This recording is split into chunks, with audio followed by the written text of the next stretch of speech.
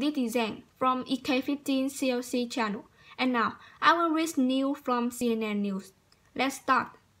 Singer Charles Bradley, who was known as the Screaming Eagle of Soul because of his raspy voice and stirring performances, has died. He was 68, and Bradley died in New York on Saturday, surrounded by family, friends, and some of his band members, according to a statement on his website. It is with a heavy heart that we announce the passing of Charles Bradley. Thank you for your thoughts and prayers during this difficult time, it said.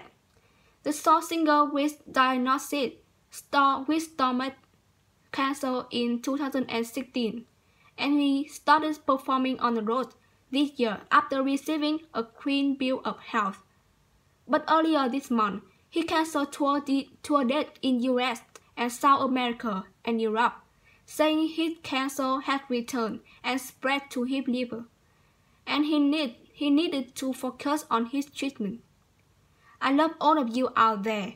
That's make my dream come true. When I come back, I will come back strong with God's love. With God's will, I'll be back soon, he said. Bradley found fame in his later years, releasing his debut album, No Time for Dreaming, at age 62. The album was named Rolling Stone magazine Top 50 Album of 2011. His next album, Victim of Love, was released 2 years later, followed earlier this year by his third and last album, Transit.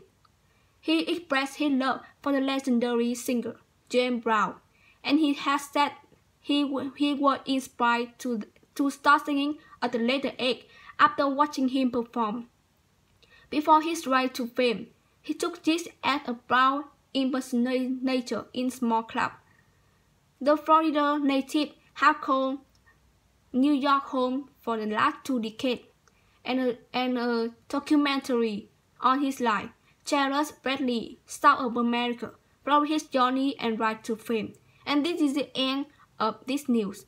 Thank you for listening and see you in the next video.